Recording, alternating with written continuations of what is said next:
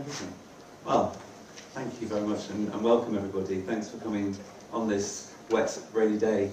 I've come from Manchester and you've given me Mancunian rain. I just heard it's blue skies in Manchester, so thank you for making me feel at home. And thank you to everybody who's also watching us online. I have to admit, this is the first event that I've chaired which is a hybrid event, so forgive me if I'm a little rusty and new to the format. This seminar is called Exploring Research and Hidden Histories of HIV. For those of you who think you're in the wrong place, that's your chance to go, but hopefully you're in the right place. So my name's Paul, I'll be chairing the session today. My pronouns are he and him. And I'll also start with just a brief audio description of myself for those who would find it useful.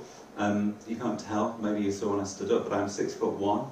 I have a bald head that I like to say is shaved, because it's a lot of upkeep. And today I'm wearing a white shirt, a grey jacket, blue jeans, and I'm on the blue chair, in the nice blue chair in the Wellcome. And so we're here in the forum with my lovely colleagues here. I'll introduce you to in a moment. Just a little bit about me. I am, first of all, not a professional historian. I am not an academic. I know there are plenty of those in the audience. So forgive me if I'm not using the exact correct lexicon for some of the stuff. You've got the experts here to do that. I do work in health communications. At the moment, I'm the Associate Director of Communications in Greater Manchester, working in mental health. But for the last 20 years or so, I worked in HIV and sexual health. And until about this time last year, I was the head of the London HIV Prevention Programme, which was a programme intended to prevent HIV, which included a large social marketing and campaigns element, a little bit like you saw from these historic campaigns. My training was actually originally in HIV. I was a volunteer in HIV prevention when I was doing my master's many, many years ago, 20 years ago. And then I worked in a sexual health promotion service down in Brighton. And actually soon after I finished my graduate internship, I worked in a service in Brighton which was called Open Door. It doesn't exist anymore. But it was a service for people who were newly diagnosed with HIV, and also for those who've been living with it for a very long time. And around that time, 2003, 2004, I started to see patients, clients, service users who were coming through the, wow, you've all just done very dark. I started to see service users coming through the door who were predominantly black African heterosexual women. And that was a big shift in the demographic of the patients that we were seeing, that my colleagues were seeing before that, and to the long-standing cohort of service users that we had prior to that. And that was quite an interesting picture into the changing demographic, the changing epidemiology of HIV in the UK at that time. Most of those women were diagnosed at a very late stage of infection. They were diagnosed predominantly through antenatal testing, and they'd been born in sub-Saharan African countries. So it was a very different picture, and the picture has changed, and as you'll probably hear and will see through this session, sometimes some groups get more attention than others when we talk about the history of the epidemic. I then worked for a while at the BBC. I trained as a journalist, and I was always covering health stories. And then in 2009, I joined the NHS, where I worked as a sexual health promotion specialist, specialising in HIV, specifically for men who have sex with men, down in Lambeth and Southwark, until about 10 years ago when I started the London-wide HIV job. So I've had a long history of a career working in HIV, and I've seen quite a lot of changes. And just talking to people in the room today, I feel incredibly old because I've seen and I remember some of those campaigns from the first time they were produced. And my interest is specifically in the communications around public health, how we do the art of the science of public health. And I know that we've all really lived through this period where we've all become much more exposed to public health messaging in the last few years, inevitably because of the pandemic. Although the one thing I would say is that public health messaging does not consist of three-word slogans, and we all lived through some of those.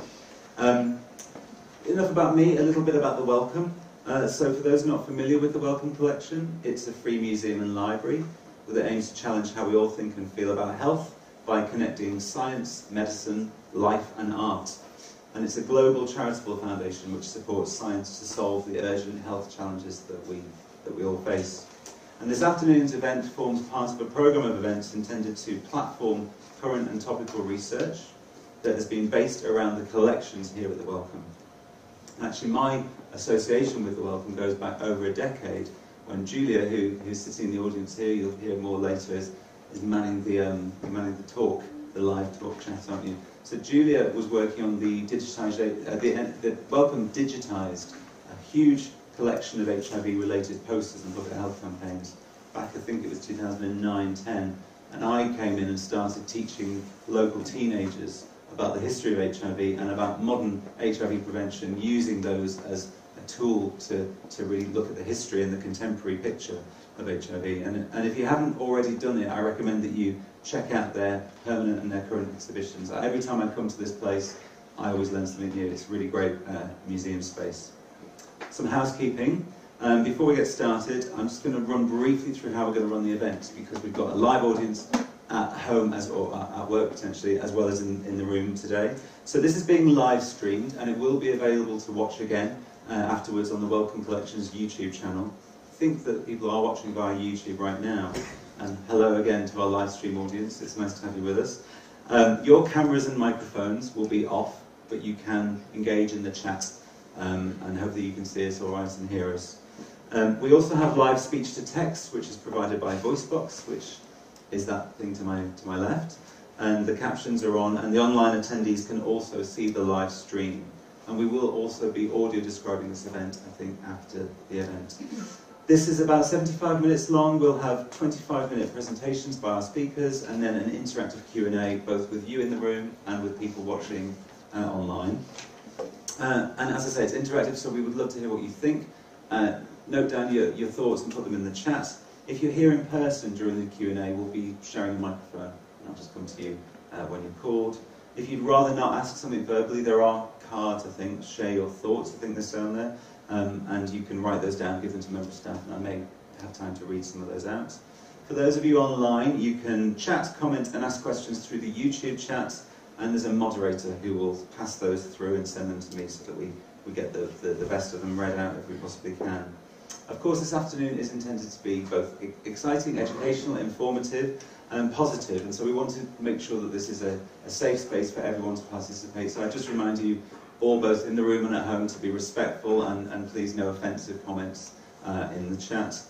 And if you are online and struggling, I'm looking at the camera, and I'm not over your heads, but I am looking at the people at home. If you're online and struggling with anything, then please do drop a note in the chat so that one of our technical people can just sort that out for you, because I don't have a screen, so I don't know if it's going wrong. So, that brings us to the event itself, and today we'll be discussing what might be called the hidden histories of people affected during the HIV and AIDS epidemic.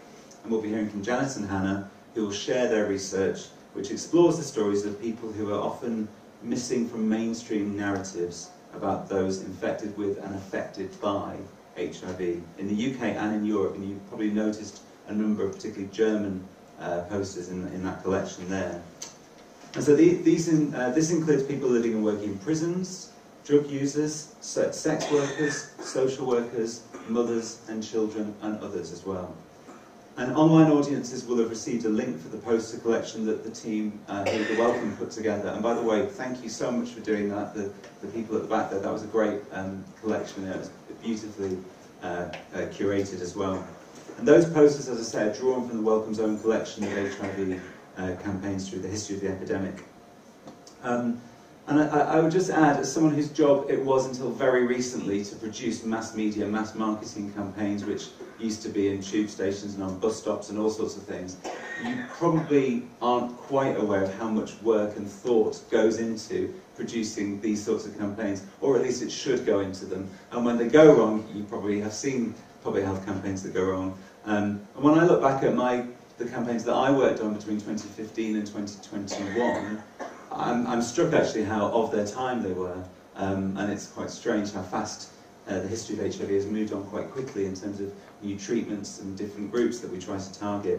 But of course, I would just also point out that it's not just the visuals that count, it's also the placement, it's the reach, and it's where we put those campaigns. And so that's a really important element of the story, of the narrative around HIV.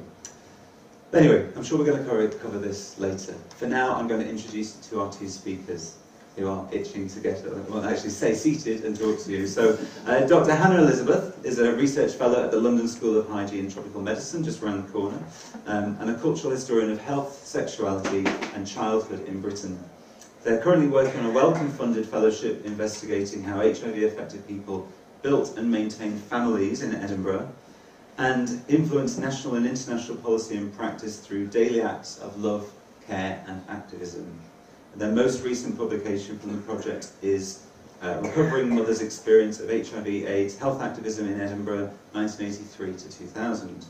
And they published widely on the history of British public health, education and teenage sexual health. And we were just having a really great chat about some of the 90s teen magazines that I used to look at when I was a teenager myself, which used to cover sexual health in a way that I don't think teenagers get today. But we'll come on to that, I'm sure. And Dr. Janet Weston is an assistant professor in the Centre for History at the Centre for History and Public Health, also at the London School of Hygiene and Tropical Medicine. And she's interested in the histories of health in modern Britain, particularly in relation to mental illness, sexuality, population health, and the law. And she's researched and written about the history of HIV/AIDS in prisons, and edited with Hannah the collection History of HIV/AIDS in Western Europe, New and Regional Perspectives. And her latest book is Looking After Miss Alexander, Care, Mental Capacity and the Court of Protection in Mid-20th Century England. Wow, I feel really intimidated now, but we shouldn't be, so we're in good hands. So I think we're going to start with Hannah's presentation. Yeah, so I'm just going to give a brief description of myself. I've got red hair, I'm wearing a green plaid shirt and black jeans and a pair of very beaten up Doc Martens. So yeah, I'm a cultural historian of health and sexuality, and my main kind of area of expertise is HIV and AIDS, but I have also kind of looked at wider public health and histories of childhood and stuff, as we said. So we've not got masses of time, so I'm going to very quickly try and showcase some AIDS activism that women engaged in, which doesn't really tend to feature in the kind of mainstream narratives of the history of HIV that kind of make it onto our TVs or into our kind of Broad Street newspapers. And I'm going to make the argument that there's absolutely no excuse for any of these omissions. Women have always been involved in AIDS activism, and plenty of great scholars have documented this. And whilst the title of our session today is Hidden Histories, and part of what me and Janet are going to try and make clear today is that these are they're hidden, but they're not hidden. They're archives that have all of this stuff. There's people with memories of all of this activism and these lives lived. Some of them are even histories that were documented by the popular press at the time in national as well as more kind of niche and regional presses. It might be better to say that these are histories which have been forgotten, or histories that are less told, or sometimes histories that have been ignored. So these are sometimes what I would like to think of as the histories that fit kind of awkwardly alongside the kind of more mainstream narratives that we're maybe a little bit more familiar with. So, is this going to work? No? I'm going Chris Whitty. Next slide, please. Yeah. Okay, so my first kind of lesser told history, if you will, of women's AIDS activism is around queer women's AIDS activism. Now, it's obviously been well documented that queer women were really involved with the fight to prevent the social and medical harms associated with HIV and AIDS from the very beginning of the AIDS crisis. Their role as allies, agitators and carers for queer men is really well documented. But I want to give you a little taste of a slightly lesser known aspect of queer women's AIDS activism, the activism that was directed at preventing the spread of HIV among queer women and women more generally. So I'm going to give you a very rapid history of lesbian safer sex in the 1980s and 1990s. Next slide, please. And then my second case study, I'm going to look at the AIDS activism of HIV-affected mothers. So mums who were living with HIV themselves, or those who had children who were living with the virus. So here I'm going to be focusing on Edinburgh-based activism, so drawn from my current research, which should give you a kind of more regional idea of what was going on with AIDS activism. Again, this is going to be quite brief, but I'm perfectly happy to answer questions and go into a little bit of depth later on. So next slide, please. Alright, so lesbian safer sex.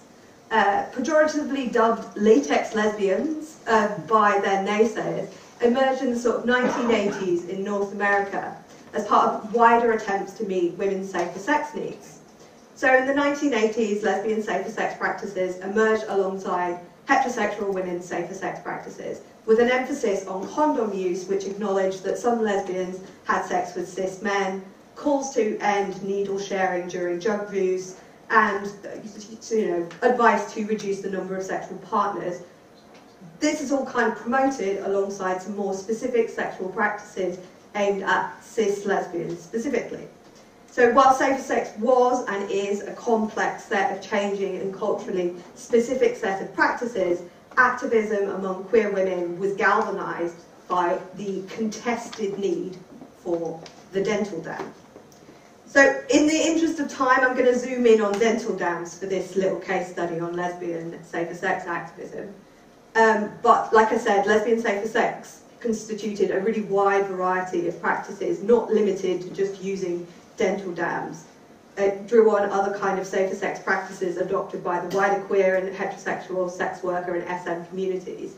And queer sexual health advice aimed at women included, but was not limited to the open discussion of kind of sexual histories, use of other barrier methods such as gloves, condoms, finger cots, the dangers of biphobia, ways to make safer sex sexy, regular health checks, smears, caring hygienically for your sex toys, what have you. But I'm just going to zoom in on dental dams. Next slide, please. So the first dental dam was a repurposed rubber barrier that was originally intended for use by dentists, probably in use since sort of the kind of mid-1800s. So these dams were originally used to protect dentists and patients from any kind of contamination occurring during dental surgery. So they're designed to isolate teeth that are being drilled. Now, for sexual purposes, the rubber barrier was intended to be placed over your required body parts during oral sex, so stretched across the entire vulva or the anus and held in place with fingers. The first dam during oral sex. Now, as the quotes on the screen make clear, the repurposed nature created issues for would-be dam users. Unlike condoms, they've not been tested or designed for sexual purposes, and were not as intuitive to use as a condom. Moreover, getting hold of them was much more difficult than acquiring condoms. They were far more expensive. You could only usually buy them individually or maybe in a pack of 3 if you were lucky. And you couldn't usually get them unless you pretended to be a dental business when they first came out. So there's all these stories of sexual health activists calling up dental clinics and claiming, and dental suppliers claiming to be dental clinics so that they could bulk buy dental dams and then subsequently give them out to people. They also often had an unpleasant taste and smell. Some people might remember that condoms used to have quite a strong smell. This was even more intense. And they were also dusted in talcum powder, which needed to be washed off before use. Because of all these issues, part of lesbian safer sex activism was focused on improving the dental dam, increasing its availability, and in the case of UK activists, agitating for their promotion and free availability through the public health arms of the welfare state. So they thought, you know, if you can get condoms via the NHS, or if you can get condoms promoted by the Health Education Authority, why not dental dams? Transnationally, queer women lobbied condom producers to create purpose-made dental dams, agitating for research into their efficaciousness as barriers. British Rubber was asked to do it, but obviously the big kind of condom makers around here, they declined, but Passante did start producing dental dams for the European market, but they couldn't prove they worked to prevent the transmission of STDs, so they had to stop making them because under EU law you can't make a medical device that you can't prove works. So they didn't really take off round here, but they did take off elsewhere. Whilst dental dams took off substantially as a technology of safer sex in some countries, notably they were given out in Australian prisons, Australian women's prisons, they saw no government action in the UK. We were in fact challenged by one of Britain's most prominent AIDS charities. Next slide, please. So the Terence Higgins Trust, feeling that the use of latex barriers during sex between women was distracting from the ways that cis women were more likely to be at risk, brought out what became an infamous Ditch the Dental Dam campaign. They argued that rather than trying to reduce what they argued was a negligible risk to absolutely zero, people should be having open and honest conversations about more high-risk activities that lesbians were engaging in. So they wanted people to have more conversations about lesbians having sex with heterosexual men, or using drugs, or going forward with artificial insemination, etc. The problem was that AIDS activists and advocates of lesbian safer sex in America thoroughly disagreed with this approach. At an AIDS conference in Amsterdam, the THT was actually zapped by American ACT UP activists who they accused of murdering lesbians. This became very well documented in the queer press. It wasn't really covered by the mainstream press, but it was, it was in the pink paper, etc., things like that, that this had all gone down. Other slightly more kind of sanguine responses to the THT campaign were adopted by queer women who just kind of chose a counter-narrative which emphasised that low risk isn't no risk, taking on the message of a more open conversation about different risky activities, but also giving space to those who wanted to continue using dental dams, making sure that those other latex barriers were still seen as part of like different ways of doing lesbian safer sex and was still kind of an acceptable practice. Now, if you were a queer woman in the 1980s and 1990s with a subscription to any of the kind of queer newsletters or magazines, this would not have been a hidden story. This was big news. Indeed, some have argued that dental dams were more talked about than used. Lots of sexual health promoters would sort of admit to one another that they spent a lot of time telling people to use dental dams, but they weren't necessarily using them themselves.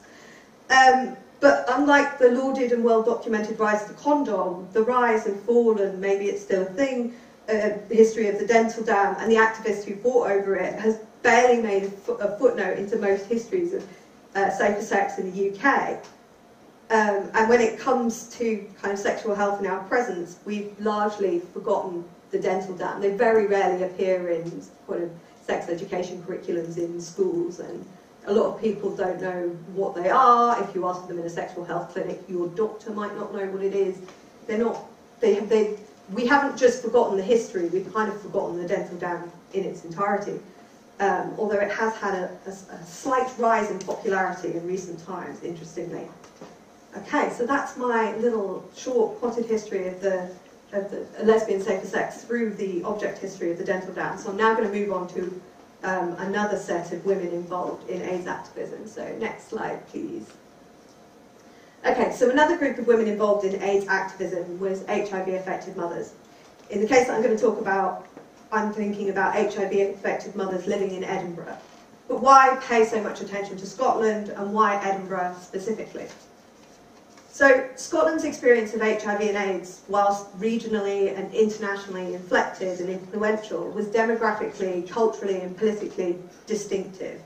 Of those with HIV in Scotland by 1991, 63% had contracted the virus through either heterosexual intercourse or needle sharing, versus around 24% of those living with HIV in the UK at the same time, the general population. And Edinburgh as a city was disproportionately affected by the HIV/AIDS crisis in the early 1980s and 1990s, earning it the unhappy title in many a broadsheet newspaper of AIDS capital of Europe. So this was very, very often the way that the city was spoken about. Edinburgh's crisis followed a different pattern from that which was unfolding in London, with new infections predominantly occurring amongst IV drug users and heterosexual. Became very interesting to the newspapers and became part of the kind of popular understanding of this history. So by 1985, 50% of known injecting drug users, meaning those who'd been engaged by social, medical and criminal justice workers, were thought to be HIV positive within Edinburgh City. And by 1987, Edinburgh accounted for 30% of all recorded cases of HIV among women in the UK. So it wasn't just a different kind of demographic in terms of more drug users, it was also seemingly the majority of women living with HIV in the UK. So by 1993, given that there were all these women with HIV, there were also 500 known, so known to the statutory services, HIV-affected children with complex needs living in Edinburgh. So these are either children who are living themselves with HIV or children of families affected by HIV. So as a result, Edinburgh became a hub of activism and expertise as the HIV-affected and those that cared for them scrambled to address these previously unmet needs. Okay, so I'm about to discuss a really horrible Daily Mail article, so you've all been warned. Next slide, please. So I'm just going to begin by examining this article, which featured in the paper's women's supplement, Female, because it offers a very typical example of the way that Edinburgh's AIDS crisis was represented in the popular press. And as a historian, we've got to kind of pay attention to articles like this precisely because they're exactly the kind of problematic documents from which researchers can seek to recover the voices of mothers that were living with HIV at this time. And they offer, in a highly mediated fashion, glimpses of some of the factors which shaped the experiences and kind of activism of women living with HIV in Edinburgh in this period, revealing the context which made the kind of resources that I'm going to look at with you guys and the activism that they show like necessary. But also because I think as much as this is a problematic article, appearing in the mainstream press as an HIV positive mother is an act of remarkable bravery in this time period. This is extremely stigmatized. So we might not see the kind of disclosure that is framed by a nasty Daily Mail article as activism traditionally, but this act of disclosure, this making oneself visible, to me is a form of activism. So according to this article, and I'm quoting now, innocent baby, little Jamie, is one of 29 babies to be infected in the womb because of a parent's drug abuse. So this is firmly placing the responsibility on his quote-unquote frail mother and her drug addict husband. So Jamie's mother, Lorraine, is then quoted in confirmation of this guilt. Every morning I wake up and I blame myself. It makes me angry that Jamie has been the innocent victim of our drug abuse. So here we can see the way that the Daily Mail is making personal culpability for the spread of HIV kind of something it's the parents' fault, and also we're getting this kind of setup between innocent children and kind of culpable adults. We're then told that Lorraine is just one of a growing number of Scottish heroin users who've made Edinburgh Britain's drug and AIDS capital.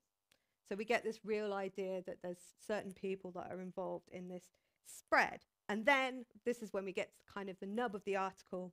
We're told it's in Edinburgh that the most tragic maternity clinic in the country is to be found. Ward 7A at the Edinburgh City Hospital appears at first sight to be like any other postnatal clinic, with the sounds of babies' laughter filling the room, but all over lies a pervading sense of terror and guilt.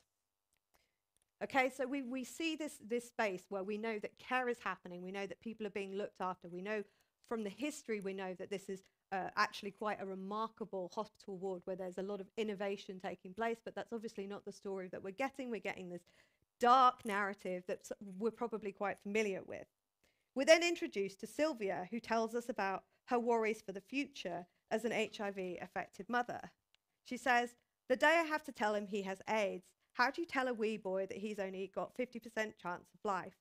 And how do you tell him that it's all mum and dad's fault?"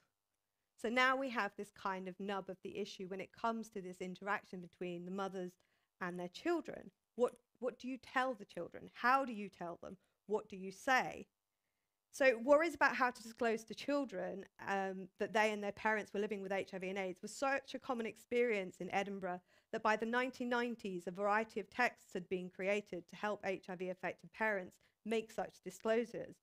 Many published by the Paediatric AIDS Resource Centre, which emerged around the kind of hospitals and clinics in Edinburgh, attempting to meet the needs of these HIV-affected families. For Sylvia, as one of the first identified HIV-positive mothers, such resources did not yet exist. But as I'm going to move on to now, eventually, HIV-positive mothers were at the kind of vanguard of creating new resources. Can I move on to the next slide? I'm just going to kind of quickly. Yeah, that's what I thought. So this is a kind of, just to give you a kind of different perspective. Now, obviously, it wasn't just HIV positive mothers, but also the mums of adults who had contracted HIV. So these are kind of the adult parents of adult children living with HIV. So this is one of my favorite acts of small activism that we don't necessarily know about, partly because of the scale. So the citywide family support group was set up in 1985 by an HIV-affected mother when she realized that her experiences were relevant to other parents. So she'd been going to a bunch of kind of support groups for parents of IV drug using children.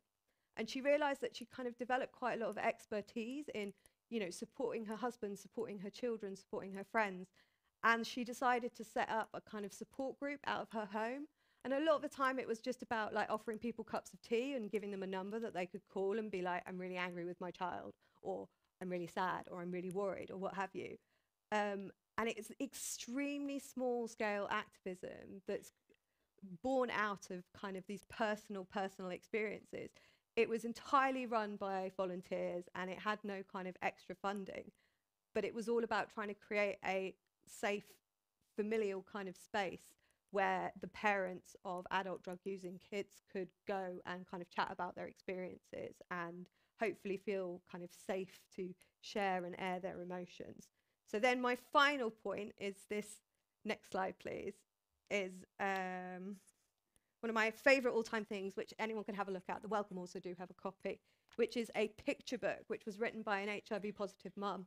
And much like the Daily Mail article, she announced that she was an HIV positive mother in writing it, but this is a book created to kind of script those uncomfortable, how do you tell your children about HIV conversations. And it's, you know, it's an act of disclosure. It was about making HIV positive mothers and HIV positive children visible, but it's also a picture book that allowed children to kind of learn in a safe way about what would happen if they went to an HIV clinic for their routine medical checkups that they would be having every 3 and 6 months, sometimes with their parents, sometimes without.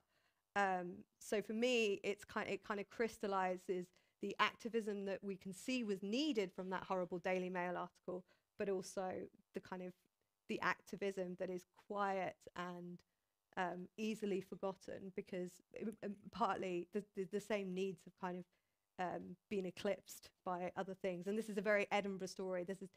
This picture book even has bits that look like the Edinburgh clinics that were kind of present at the time. I think I'll wrap up there. For now, we'll come back, I'm sure. Thank you very much. Let's show some appreciation for that. It's so rich. Thank you. We will come back to some detail. I have a very, very quick, I'm not going to take questions, but this is Chair's privilege. What year was that published, out of interest, that book? I can't remember. Let me just look. check the title. Because this is, I think, the second edition. So it had 2 editions, and I've seen it in libraries all over the world. Like it managed to, I think it's 90. Early 90s. It is early 90s. Right. I think it was not. I think the first edition was 92, and then maybe this one's 94. But I can check that. Thank you. Well, amazing. We will come back with, keep your questions until the end. We're going to hear from Janet now. So over to you, Janet, pick up. Thank you very much. Can I just check my audio is all right? I've been fiddling so much with my mute and unmute button, the novelty of it. I wasn't sure if I was still muted. And thank you, Paul, for the introduction. Thank you, Hannah, for that. The picture book is absolutely gorgeous. So I do recommend everyone to have a little look at it if you can. It's really a lovely thing to see. I'm going to have to Chris Whitty as well, aren't I, if our clicker isn't working. Sorry, could you move us on 1 or 2 slides, probably? There we are, that will do for a moment. Let me describe myself. I'm sitting just next to Hannah on the beautiful, vibrant pink chair. I'm wearing a maroon t-shirt, and I've got long, blondish hair in a plait, which I think may now be attached to my microphone. I think they've now fused. I'm going to be talking very briefly about sort of picking up on that theme of activism, really, and a kind of hidden activism that's hidden in a different way, really. So I'm going to be talking about prisons and HIV and activism there.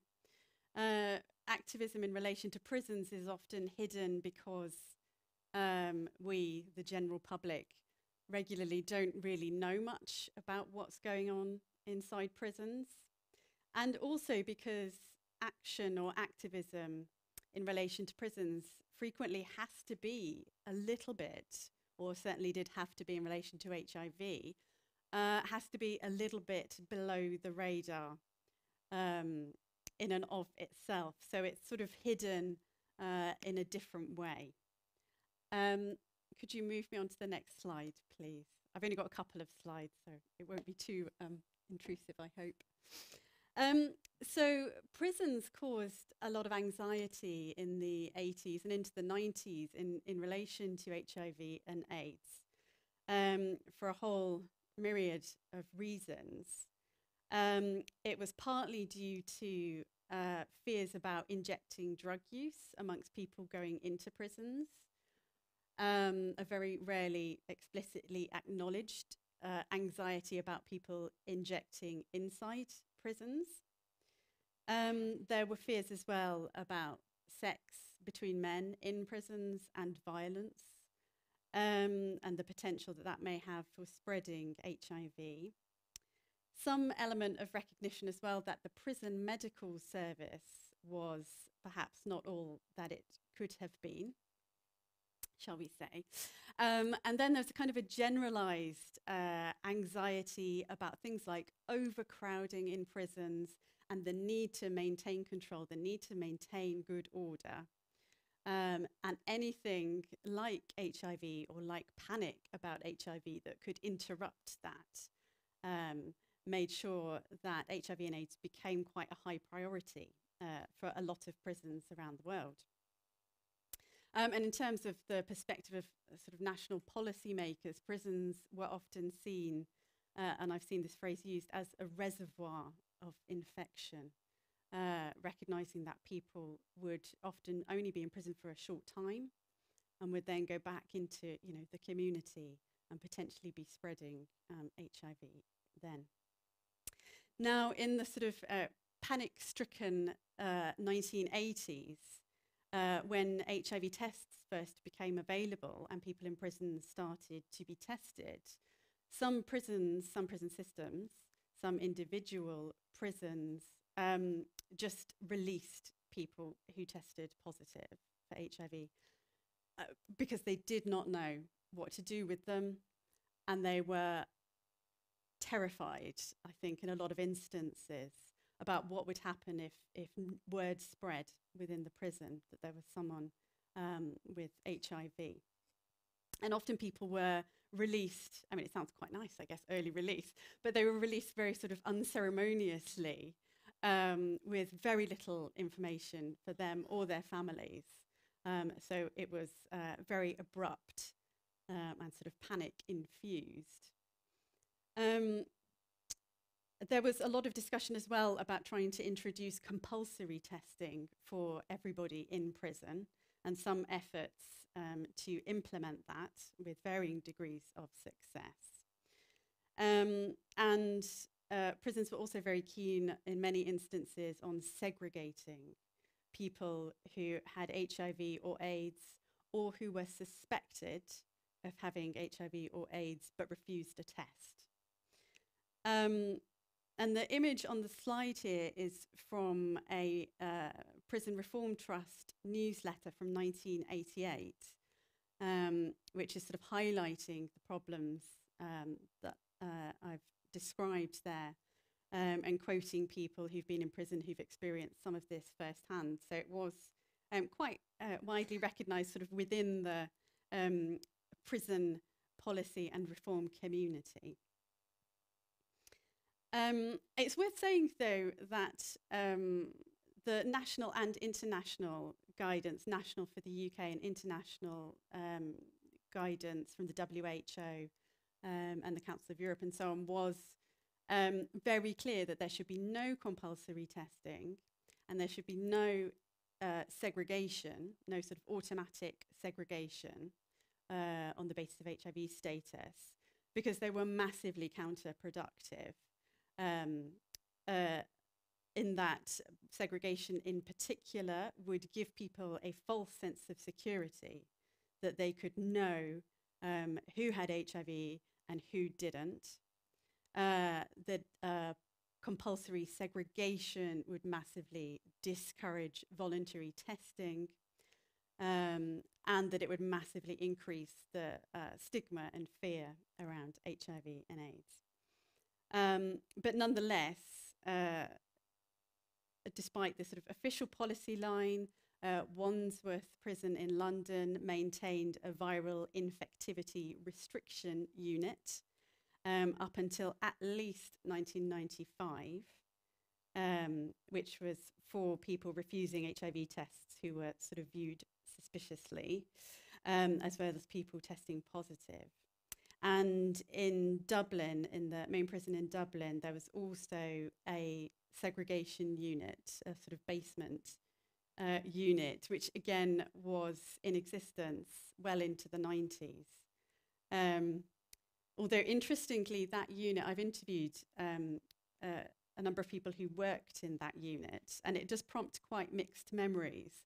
There are a lot of very, very negative memories of it being sort of dank and depressing, with a lot of quite open drug use, terrible, terrible mental health amongst the people held there.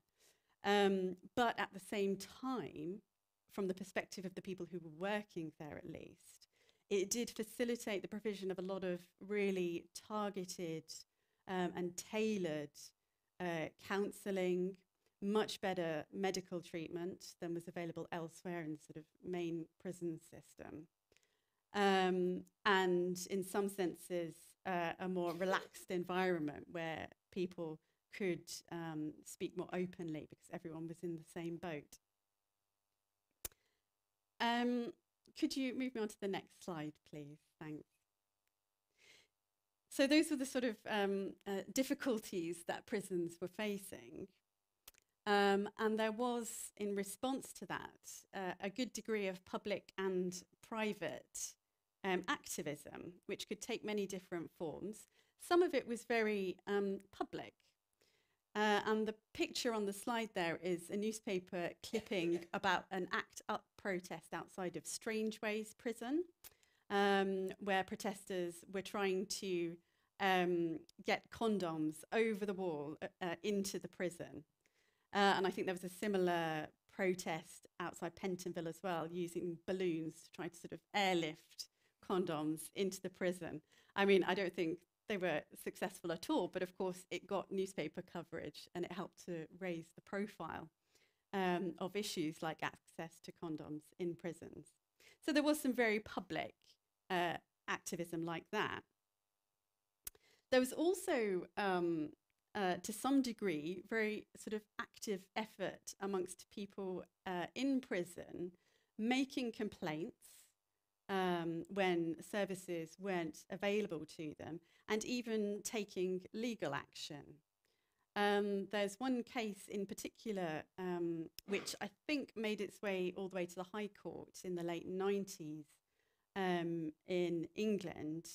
And it was a case brought by a prisoner called Glenn Fielding. Actually, I think he may have been out of prison by the time it finally worked its way all the way through the legal system. But his case was to do with the provision of condoms again, and the fact that he had been refused condoms by the prison doctor. And the case was very much an effort to try to get clarity about what prison policy should be in relation to providing condoms.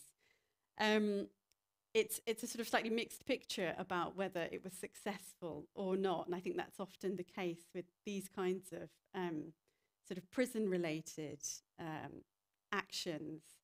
there isn't always a very clear trajectory of, success and triumph.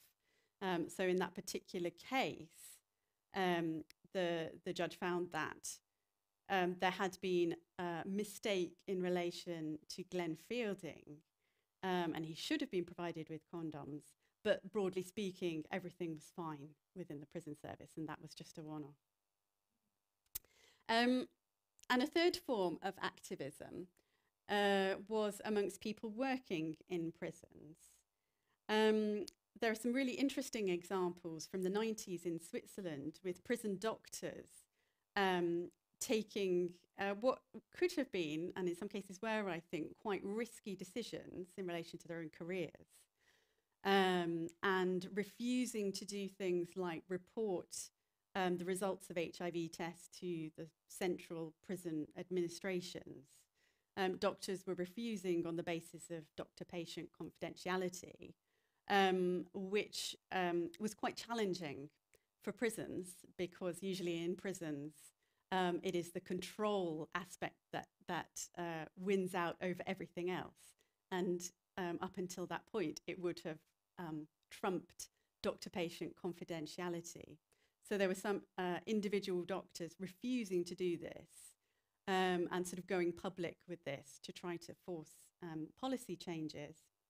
And similarly with providing, again in Switzerland, providing clean injecting equipment when they saw that people were injecting drugs while they were incarcerated, and more likely than not sharing injecting equipment and putting themselves at risk.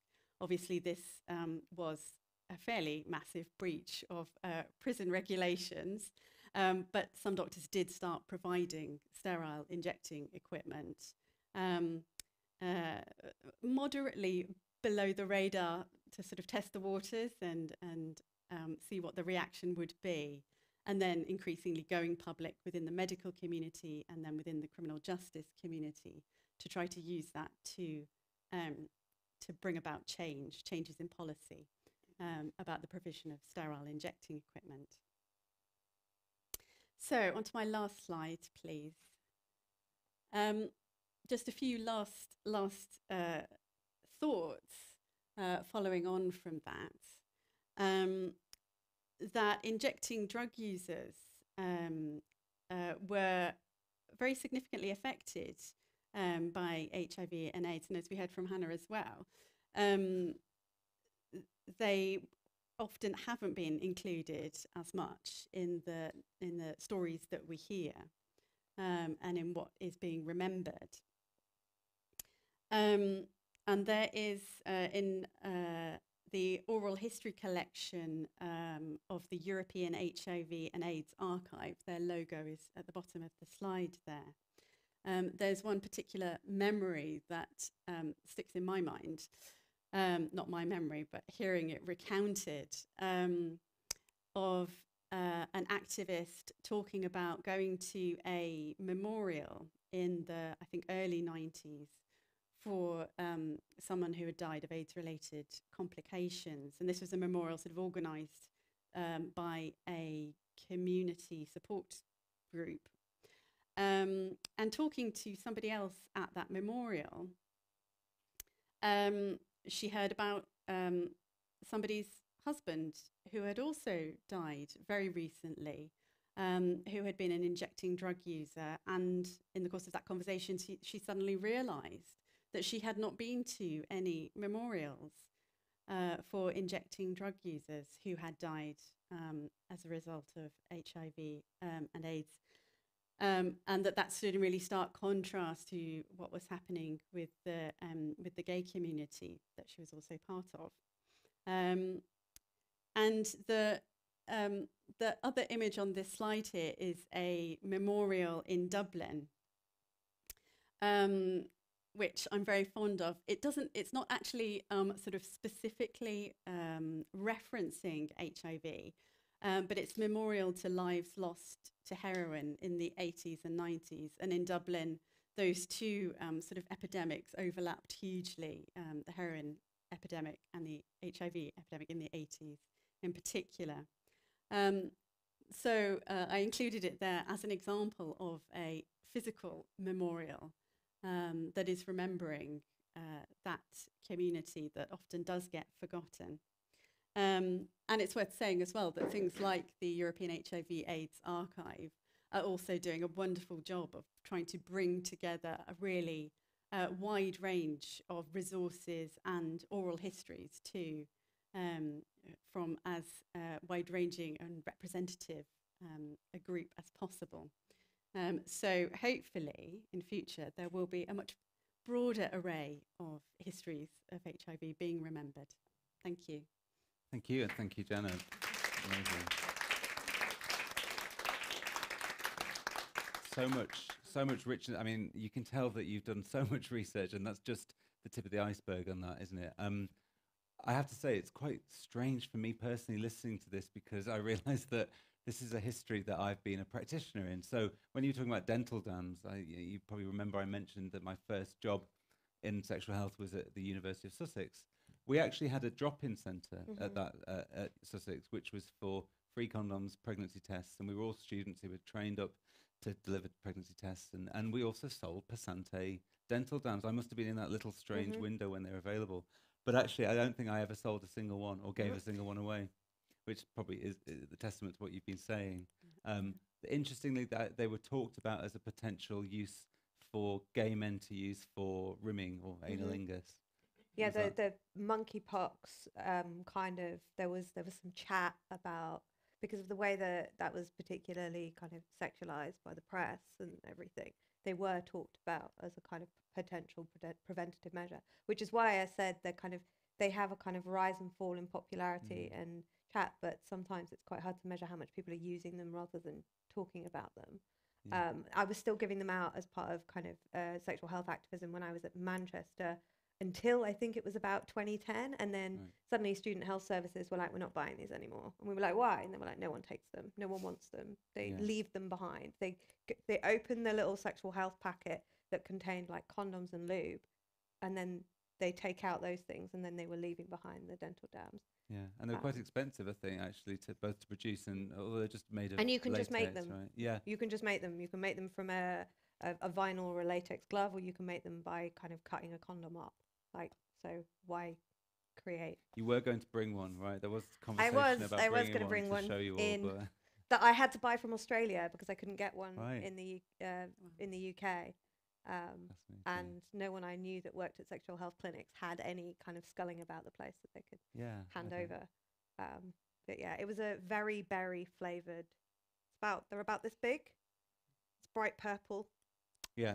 I mean, that part of this history is actually, if I'm thinking aloud here, but part of this is related to the history of flavoured condoms, when flavoured condoms were also promoted as a tool for oral sex, and that was all about, you know, the relative risk of oral sex for HIV transmission, which was something that I was always asked about, both in my student activist days and even in my NHS days, and so it's sort of related to that. You know, there's lots of this sort of berry-flavoured pieces of latex going around that nobody, I don't think, really used for the purpose it was certainly intended. And there was pushback in the queer women's kind of sex-positive communities against flavouring these things, because they were uncomfortable with this idea of not being okay with like the way that flesh tastes and wanting to flavour things as a way of like desexualizing sex. And there's debates about should we be flavouring things and stuff like that was ongoing as part of this kind of fight between the people who were the kind of the latex lesbians, as they were pejoratively known by the kind of no latex things. But yeah, it was a complicated fight, definitely. And yeah, flavours came under they came in for some criticism, partly because people would open a packet and it would smell really weird, and then people would comment on it as part of this, like, how are we going to get people to use these things when this thing that's supposed to smell of vanilla smells like a marigold rubber glove? Like, it's not sexy. I mean, it is to some people, but not to everybody. I mean, you know, I'm sure it was for some people. Right, I could continue this conversation for ages, but I'm very conscious we've got 20 minutes or so, and I really would like to take some questions from the audience. The way we're going to do this, as you remember, is that there is a roving mic, I think. Sophie, have you got the roving mic? All right, cool.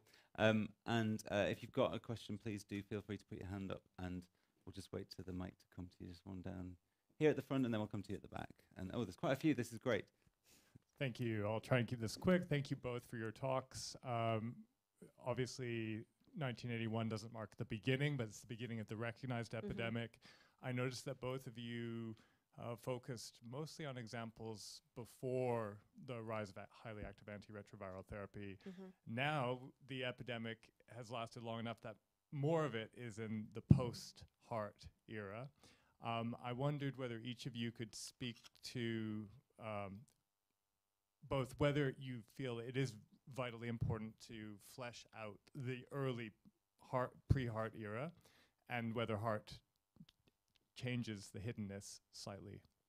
Thank you. And just before we move on to that, just for those watching at home, for those of you who don't know, that the antiretroviral therapy, which essentially came in 1996 and transformed HIV from a fatal diagnosis to a long-term chronic condition, that really marks a sort of milestone and a watershed in the history of HIV, sort of from 96 onwards. Who wants to take that first? Go. That was very definitive. Very, very decisive. Well, I had nothing to say about dental dams, so chip in now. Yeah, it's a very, very interesting point, and I think that is going to be it's going to sort of stick around as a huge milestone, as a huge turning point. I do think the earlier period is well worth revisiting, though, because I think it's easy to forget the extent of panic and fear and uncertainty, which we were talking about earlier.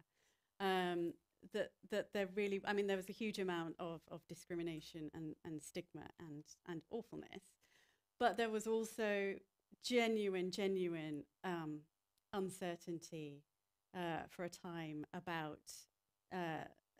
transmission and risk and so on, and that did make it very, very difficult for everyone.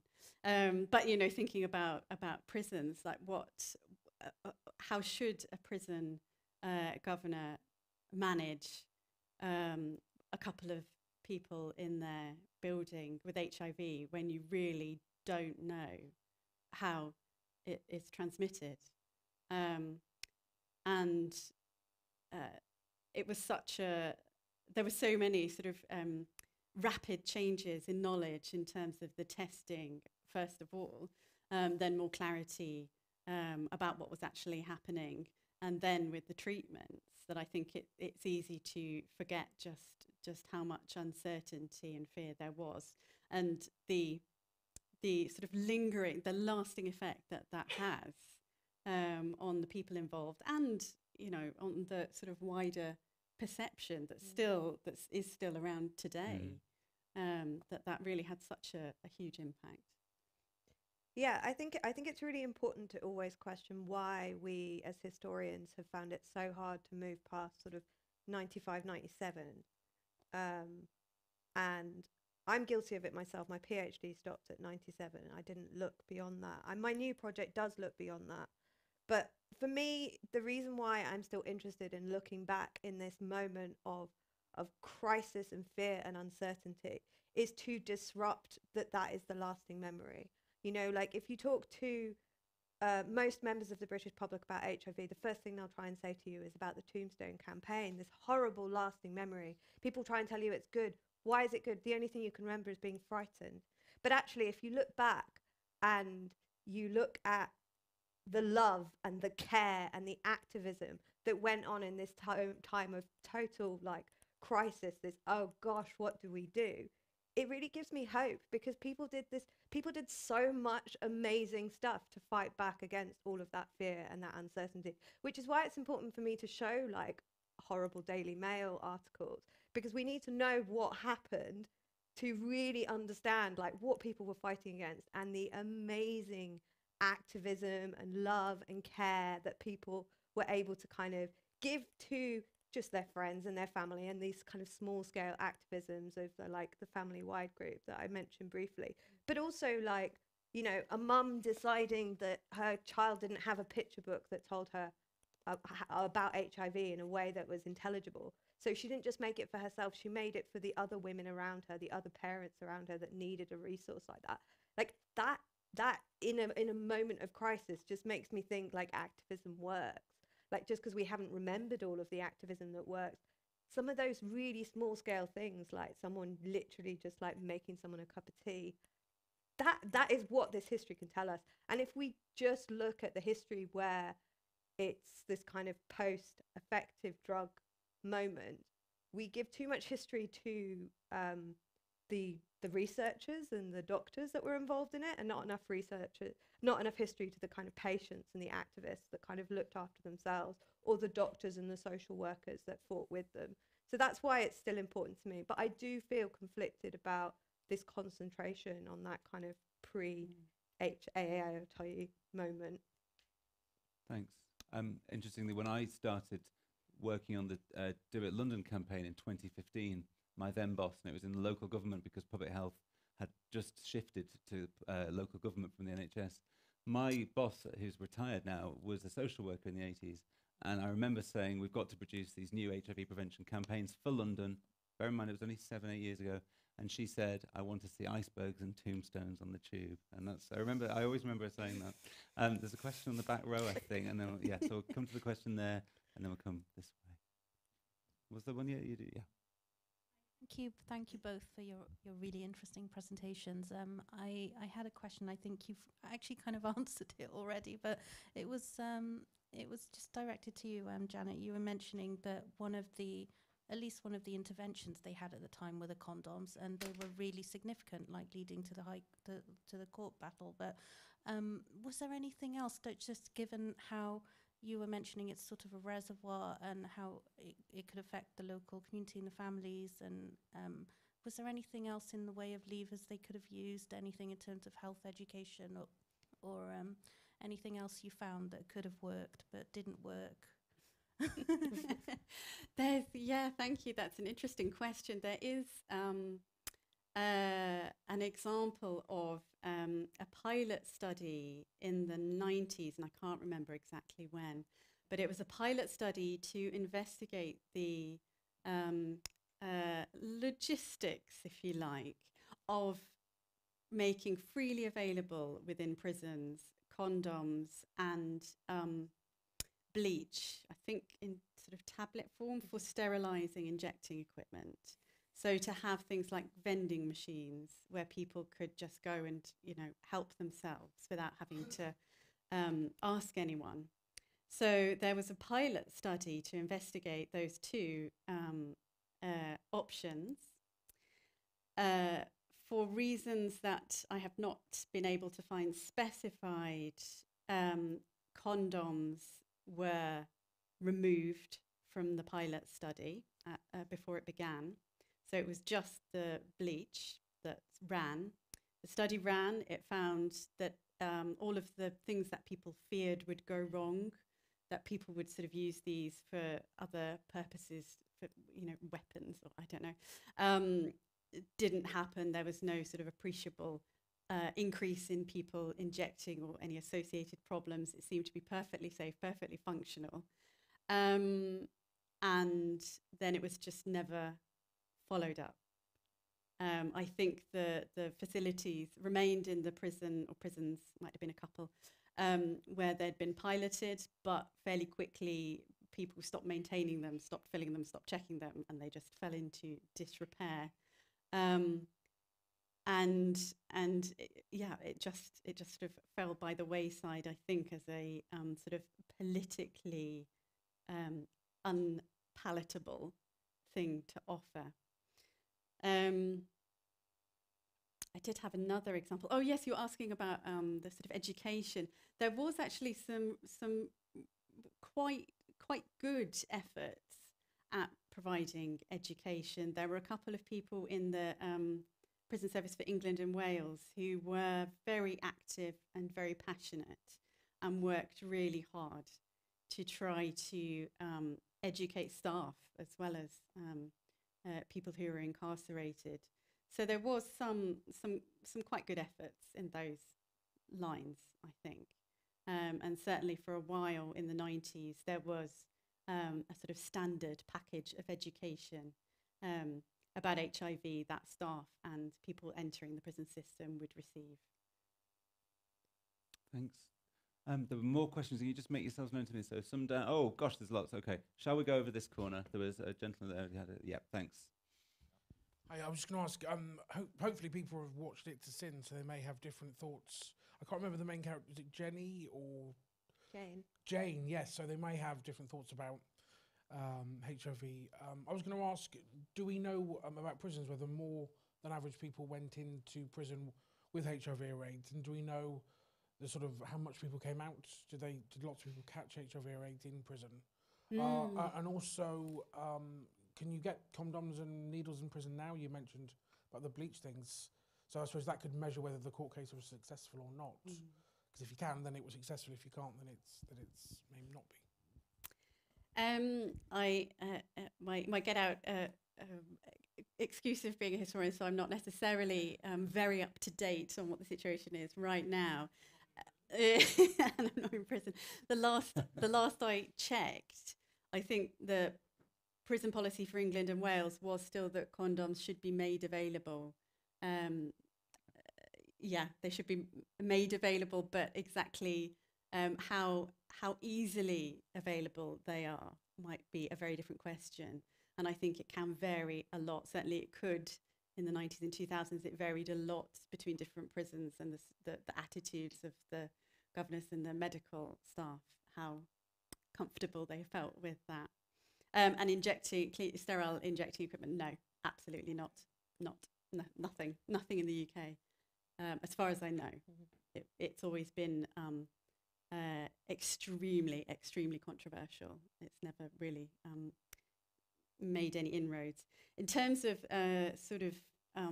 infection rates, there was one incident in particular that sort of terrified prison administrators in the early 90s. It was in Scotland, actually. There was a sort of recognised outbreak of HIV within a prison in Scotland, probably from shared injecting equipment. It was sort of very well documented in epidemiological terms. It was proven. And that did, I think, sharpen the attention a little bit of the prison service in terms of what they could be doing to provide information, not clean needles or anything, but, you know. So there was one documented case of an HIV outbreak within a prison. Very little information otherwise, because there was never any really widespread testing. But from research in other countries, it certainly seemed as though rates of HIV within prison populations did tend to be higher than in the general population. It varied massively, like how much, like a little bit higher or a lot higher. It varied a lot place to place and prison to prison. Yeah, I mean, it was one of the challenges in Scotland with the IV drug using population when they were then, later on, when they were involved in medical trials to try and find like workable antiretroviral drugs. There would be points where they wouldn't turn up to an appointment and it would transpire that they had been incarcerated, and then the doctors and the social workers would have a trouble trying to get hold of their patient to kind of keep them enrolled within this trial, because then they were kind of rocking up against the kind of prison system. So there was a lot of negotiation going on in Scotland, where some of the key trials were taking place around the kind of what the prison service saw as prisoners and what the hospital kind of research services were seeing as patients, and trying to make those two kind of systems speak to each other and work together. And yeah, I'm never quite sure like where those records sit as well, because they're not necessarily easy to access in terms of kind of archives to find out what went down. So you hear it talked about in oral histories where doctors talk about like trying to keep people on their trials, but the prisons are quite difficult to do research on, as Janet will attest. So yeah, so there's lots to follow up within these kind of things created by this prison service and these fears around HIV. Thanks. I I think we've got two on the front row here. So if we come down to Drew, and then we'll come to you second. Yeah. Can I just do an online question? Oh, yeah, sure. Sorry. Thank you. Apologies to online. We've got so many questions. We haven't forgotten you. I should also apologise that the text to speak, I know it sort of conked out slightly halfway through, but apologies for that. Go for it. What's the online question before we take? So Chris online says, what other histories about HIV/AIDS in the UK do you think still need to be told? Where are the gaps in our knowledge and archives? That's a great question. Who wants to start with that one? Gaps in knowledge and archives. Maybe the answer is maybe we don't know. Maybe we need to. We don't know because they're gaps, but I don't know. I think there is an element of that, and I think, I think the kinds of small support groups and small community groups that sprang up in huge numbers all over the place, focusing on all different kinds of segments of the population. Very often, we know about the things like Terence Higgins Trust that, turned into a very large, well-established organisation that's still around. But the small support groups and charities that didn't continue and have a long life, it's very, very hard to find out any information about a lot of those. Especially, things that were run very informally by volunteers. They don't have any kind of paper trail, as far as I know. I think very often people, as their lives moved on, maybe didn't feel that it was important enough to be worth, keeping those papers or giving them to an archive or sort of putting themselves forward as someone with a story to tell. So, yeah, I think those kinds of small groups. And I think as well, something that neither of us have really mentioned is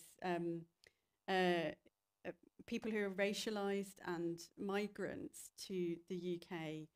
And I think there were, as Paul, as you mentioned at the beginning about the people that you were seeing in your work, there's a huge story there, I think, that is quite hard to uncover, and especially in the current climate, the current sort of attitudes towards immigration that we have in the country as a whole.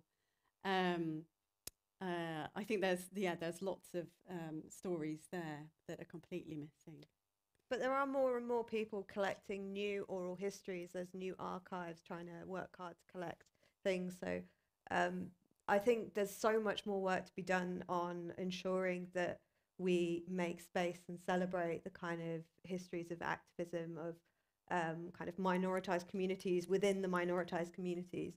And like I mainly have kind of changed my focus towards looking at regional history, and I'm really interested in kind of capturing sort of rural histories of HIV and AIDS, for instance, which there's been some work on in like the United States to kind of capture the differences between living with HIV when you are a part of a kind of an urban community versus a rural community. But we've not seen that same interrogation of those histories in the UK, and those groups did exist, like people worked in kind of very, very rural Cornwall to make sure that there was somewhere to go and someone to talk to. And they're all part of this history.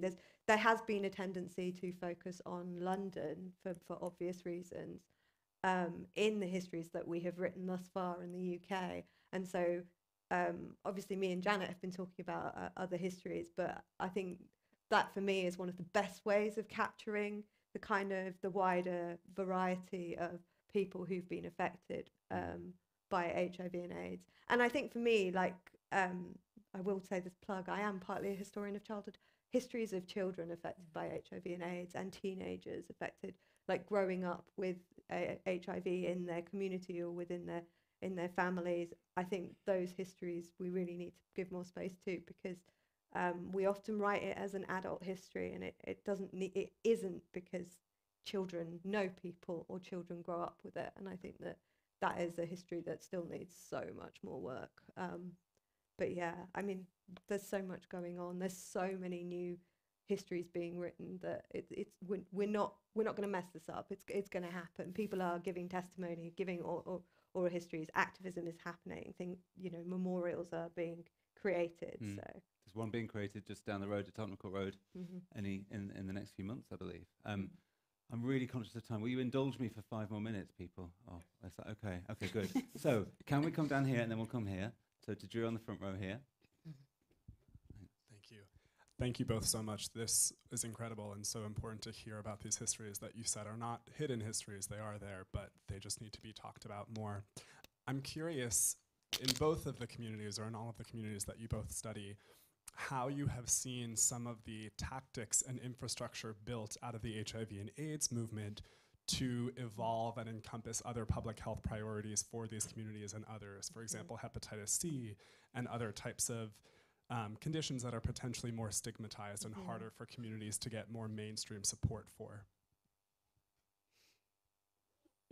That's an interesting question. I have a very kind of sort of quick and broad answer, which is that at least with the prison service for England and Wales, the arrival of HIV played a huge part, I think, in getting the prison medical service integrated into the NHS. So there used to be a totally separate medical service for prisons. And all of the anxiety about HIV and also the activism and action did play a big role in changing the way that medical services were provided to people in prison. So it's kind of a broad brush rather than adopting tactics for a specific public health problem. It's kind of an overarching issue of how to provide healthcare to people in prison and making sure that that's provided by the same service providers that are working elsewhere in the community. Yeah, so I think the example that I can give is that I think a lot of doctors and kind of social workers learned from the how do we tell children about HIV and learned how to deal with other difficult kind of intergenerational health crises with children from learning from HIV.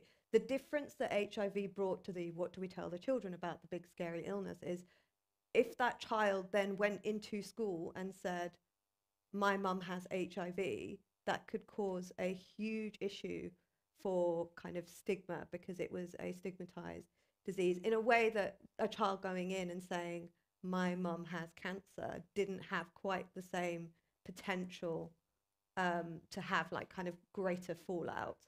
So I think that the things that activists did, like creating things like this, I think a lot of doctors and social workers actually learned from.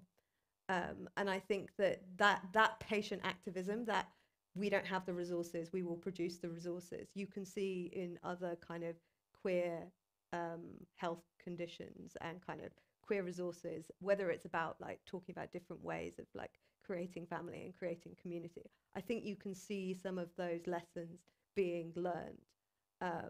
But it's not, I can't speak to kind of specifically about hepatitis unless I were to sort of go into great depth about haemophiliac communities and how they dealt with the kind of intergenerational health crisis within their communities. But yeah, I think that kind of watching pediatricians and the families that they worked with work together to create resources and then seeing it over and over and over again with different diseases would be the one that I would kind of reach for. Thanks. I had a question here. Isha? So I feel like there was one final question over here. Was there? Yes, on the back row.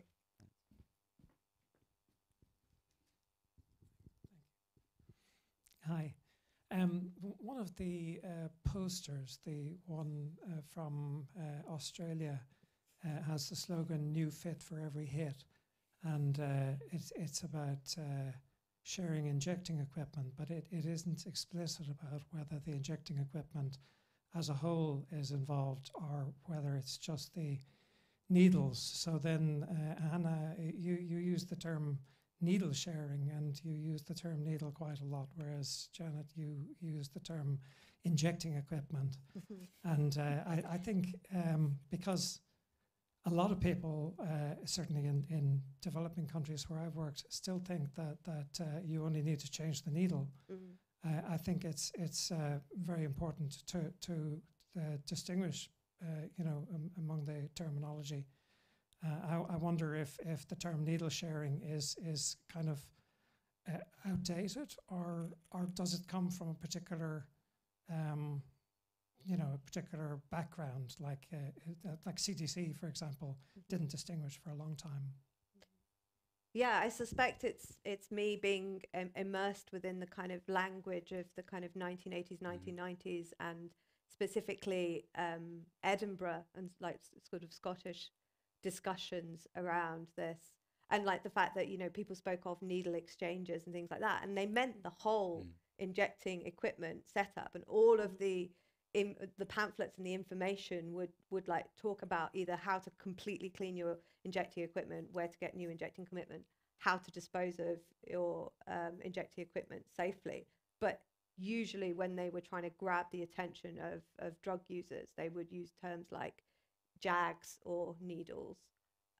So yeah, it will be the primary sources invading my language and my brain and making me not as specific as I should be, definitely.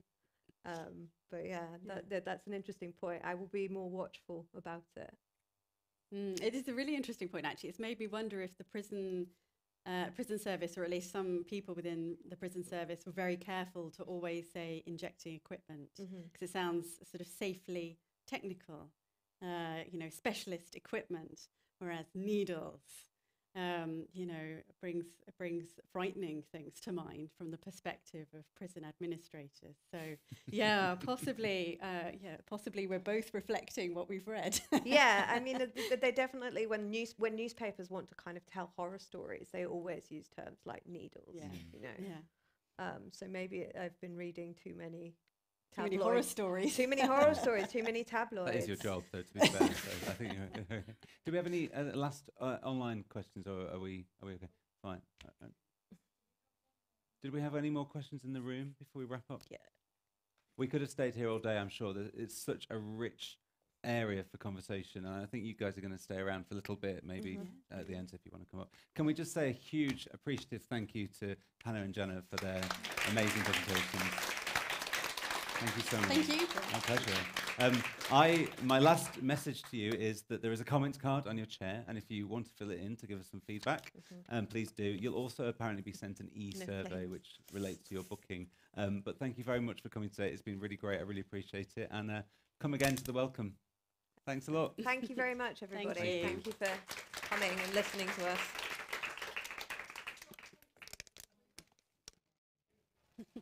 Yeah, I was going to fill out the feedback.